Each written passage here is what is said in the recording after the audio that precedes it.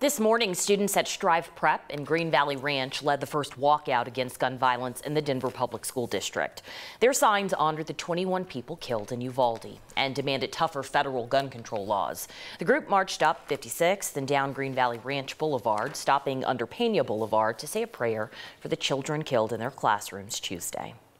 Student protests continued at the state capitol this afternoon. Kids, mostly from Northfield High School, held signs and took turns at the microphone on the west steps. 9 News reporter Noel Brennan was there to hear the students talk about the Texas incident and an incident that happened at their own school just yesterday.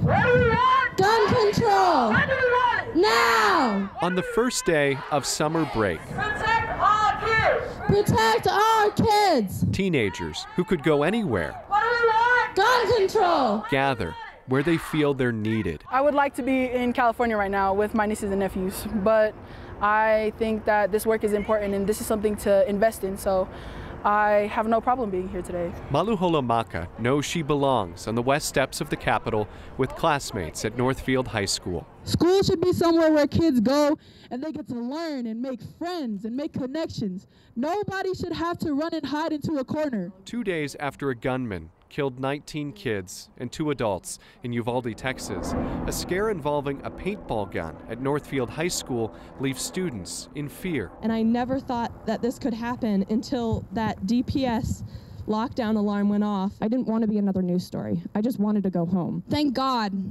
it was fake. Thank God it was fake.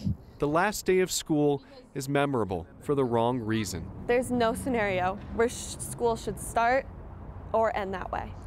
Nobody should have to go through that. Even students who never expected to speak up can't stop talking. That should not be how I'm growing up. Consistently afraid that I'm going to get shot at school. This isn't a rights issue. It never was. This is a matter of human lives and futures. We live in a country where you can be going about your normal life and you are in danger of getting shot down.